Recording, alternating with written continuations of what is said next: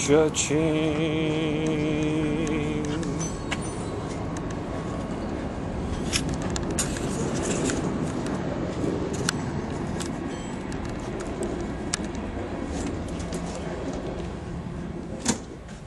Just thought I'd check in on y'all, let you know what I've been up to. Hello Alien out there is kind of my buddy. He does all the hard work for my shop here in Flagstaff. Yeah, so I got a little shop, a little bookstore. I'm walking down to it right now. It's in a nice little basement, nice and dark and terrifying. If the alien doesn't scare away customers, the location surely does down here in the underbelly of Flagstaff. So here's kind of my entrance. Come check it out. As you can see, I got all these beautiful products for people's enjoyment. UFOs, aliens, comets, meteors, bottle catamarans, cool things like that. I even got a little Stonehenge dilly-dally there. Got some classic X-Men type of shaving kit there. Magnus the robot fighter. Y'all know how I feel about robots. Don't like them, not one bit.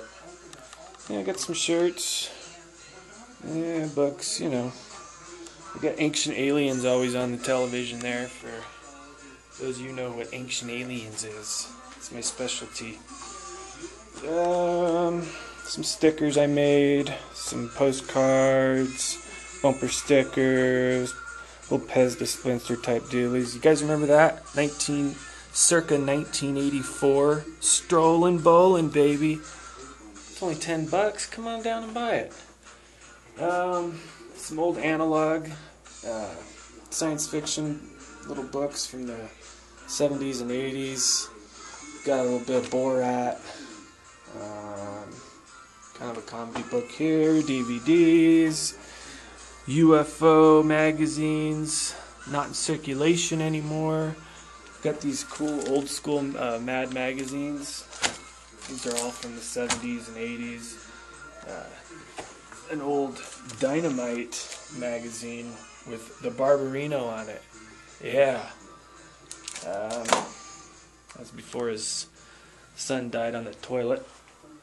Okay, and we got our good readers over here. Some Witness to Roswell, conspiracy theory, that type of shit. Some Eric Von Daniken books. I got Bigfoot right here, which I use to terrify people in the highways and local roads here in town. Trying to get in the paper, Bigfoot UFO sightings. I like to hide in the bushes and scare the bejesus out of people. So yeah, little web diary here. So that's my life, my bookstore. That's about it. What else can I tell you?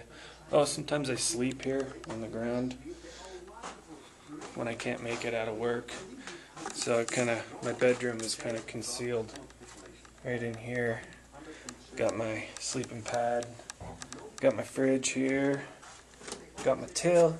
I made some money today. Money. See, that's money.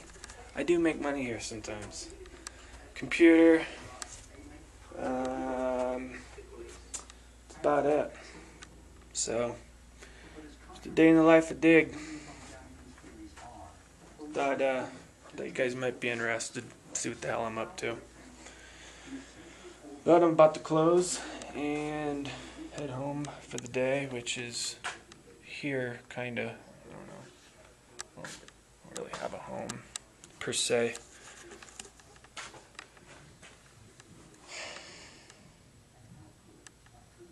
Yeah, that's about it. See y'all later.